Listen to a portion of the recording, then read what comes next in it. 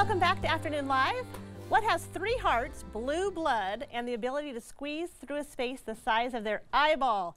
The answer, of course, is the incredible octopus. Here to tell us more about these fascinating creatures of the sea, we welcome the author of Secrets of the Octopus, Cy Montgomery. Hi, Cy. Hi, I'm so pleased to be with you. Yes, pleased to have you. This is so fascinating. Your book is gorgeous, and it is not your first book about octopuses. What is the fascination with these creatures?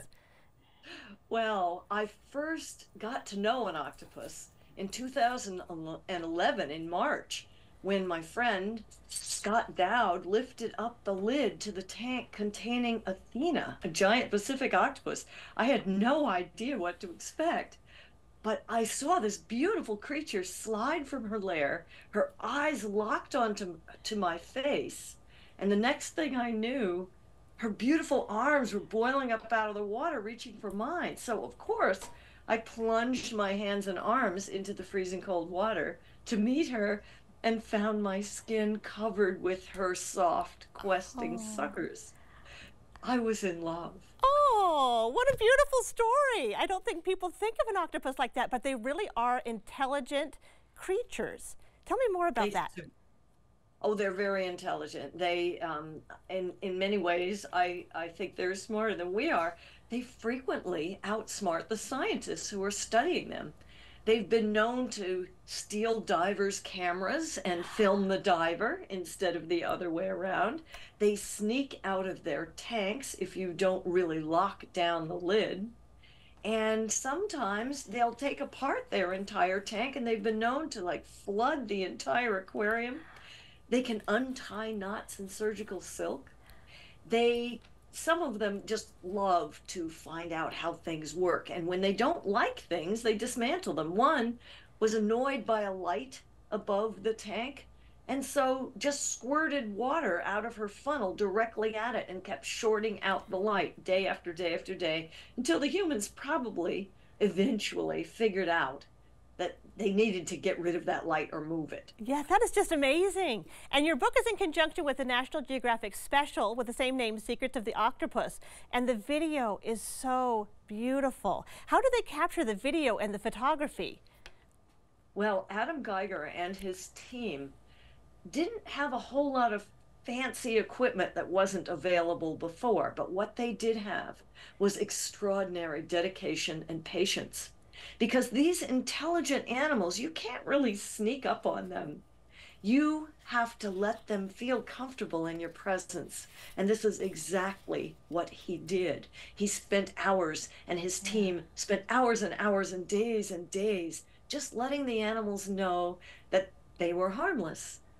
And only then did the animals begin to reveal their secrets and feel comfortable with the camera crew and with Dr. Alex Schnell, who often appears on camera and is just so wonderful at explaining and interpreting the octopus's behavior.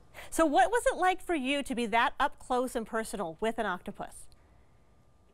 Boy, the first time I met Athena, I was absolutely smitten, but I kept going back and back to New England Aquarium and met subsequent octopuses and knew them for years. And every week we would be together. We would play together for sometimes an hour or more.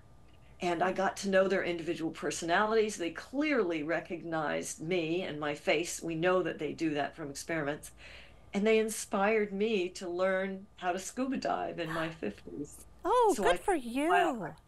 Yeah. Yes, and that leads me to believe that they really are emotional creatures.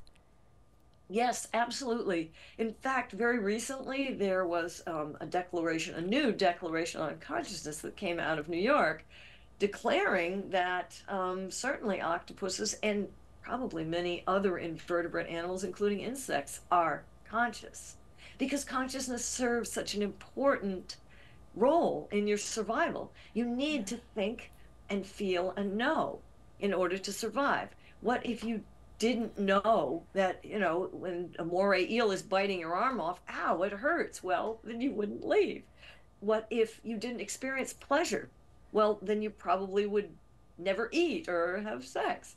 So all of these things are important to many animals. But what strikes me about the octopus is how different they are from us physically, but how their minds are remarkably like our own. Yes, well, there's so much more to learn, and I hope people check out your book, Secrets of the Octopus, because they really are amazing creatures. Thank you, Cy, for joining us. Oh, it was a joy. Thanks so much. Thank you.